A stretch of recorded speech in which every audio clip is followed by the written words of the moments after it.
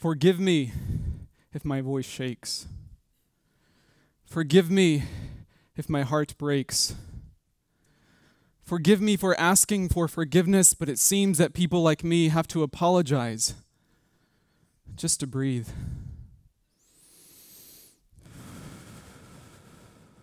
My name is Moises Serrano, and I am undocumented, and I am queer, and I am Mexican. And chances are, most of you are not undocumented, or queer, or Mexican, and I know for a fact that most of you are not Moises Serrano. So it seems that as of now, we may not have very many things in common, but here's one experience which we have all longed for. You see, my whole life I've been oscillating between 2 points. Dancing between Mexican and American, brown and white, gay and straight, love and hate. And I've never found a home. My whole life I've always wanted to be loved and accepted. And so have you. I migrated with my parents when I was 18 months old from Mexico to the fields in North Carolina. My parents picked tobacco and other seasonal produce. And later my mother would find work at a chicken house, and I remember the trucks pulling in every year bringing in baby chicks, and I would play with them along with the granddaughter of the owners who showed my family true compassion and kindness. And they are the South that I know, they are the South that I remember. I also grew up listening to the great pop bands of the 90s, TLC. And I used to sing, "Don't Go, Jason Waterfalls."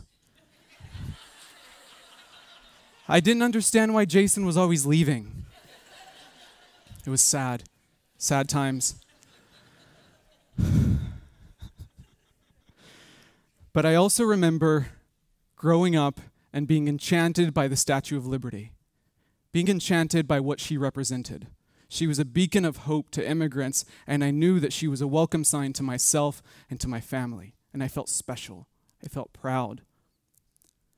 Later in life, I would become perplexed when I saw that my nation actively preached xenophilia, right? The active love of immigrants and its immigrant roots, but also actively practice xenophobia. And I wondered if they were interconnected. I started Star Mountain High School in 2003, and there I not only had to face the normal challenges and obstacles that a normal pubescent teenager goes through, but I was also keeping dark secrets which I had hoped no one would ever find out. My algebra teacher, my sophomore year, had innocently asked the class for their social security numbers. And as everyone was sharing their numbers out loud, which right now does not seem like a good idea, but everyone was sharing their numbers out loud, and I just bowed my head and I practiced my test, and I pretended not to hear the conversation as my heart raced, because I knew that I didn't have one, and I wondered what they would do if they were to find out. That same year, my best friend that I had known since 4th grade had decided to climb the social ladder and make me the target of his attacks.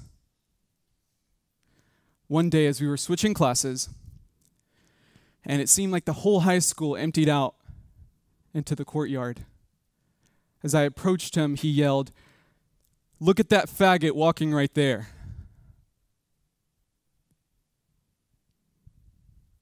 My world froze.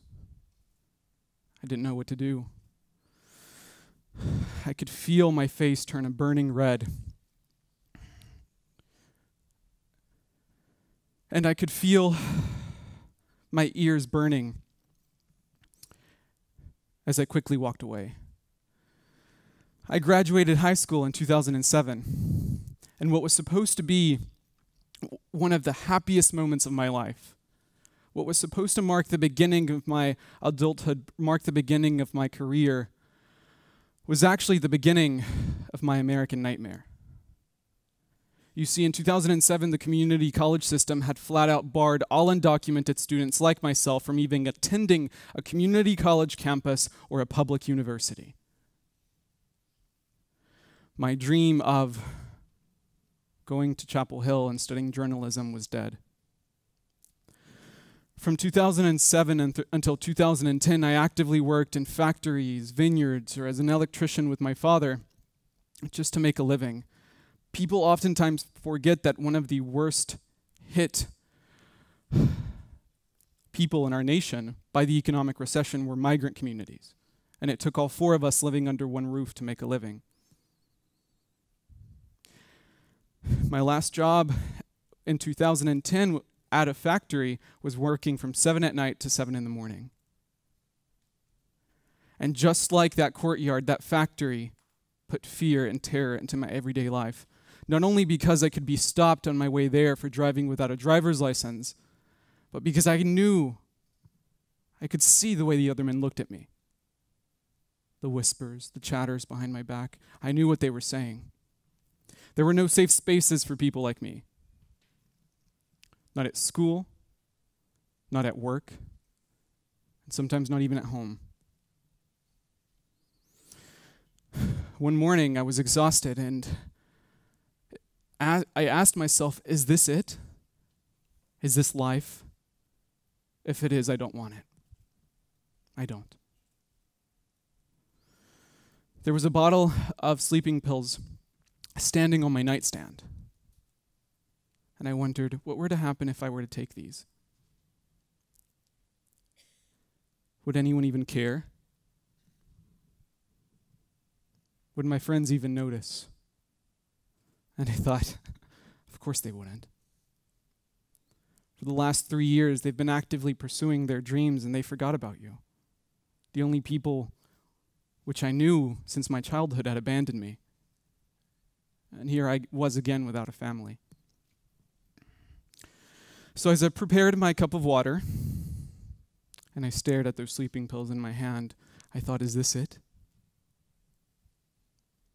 Is this the end of Moises? But I knew that it wasn't. This couldn't be. There was so much love inside of me and so much more that I had to offer to my family, my community, and my country. And so I put that bottle of sleeping pills down and I went to sleep. Later that year, I came out in 2010 publicly for the first time as undocumented and unafraid. For the next 4 years, from 2010 until 2014, I fought tirelessly for my migrant community and shared my story in every corner of the state, quickly becoming one of the most requested speakers of any social justice issue in my state. But it wasn't enough. I had a dream, and that dream was to go to college, and it was being denied every single day. Little did I know that immigrant rights activism actually put me on a pathway towards an education. In the movement I met my friend, Maida, who told me about Sarah Lawrence. And she said that they were actively accepting undocumented students because it was a private university and that they were giving financial aid. I put off the application to the very last day. I thought, no, I'm not going to get in. Nothing good has ever happened to me. Why would it happen now? But at the last minute, I did. I sent it in. And I stalked the mailman for the next 2 months. But one day, I finally got a package. And it was from Sarah Lawrence, and I opened it. I opened the letter. And it said, "Congratulations on becoming the Sarah Lawrence College class of 2018. It was one of the happiest moments of my life until I saw the financial aid packet.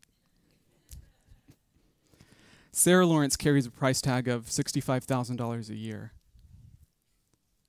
They were leaving me to pay around $30,000 a year, and there was absolutely no way that I was going to have that money or to make it. Here I was again, the death of my American dream. But what I learned in activism and working in the immigration movement is that if there's an obstacle, there's also a way. So I appealed the financial aid decision, and I submitted letters of support from leaders across the state, which I had worked with for the past 4 years, stating why I deserved more financial aid. I even submitted a handwritten letter from my mother explaining why her son should go to college. So I waited yet again, this time with a little bit of wine. I finally received an email notification saying my financial aid status had been changed. I didn't want to open it. I was so scared, but I did. And it said, your outstanding community service work and your dedication to your community has led us to revise your financial aid package. And I didn't know if I was reading this right, but they were going to cover over 99% of my costs for the next 4 years.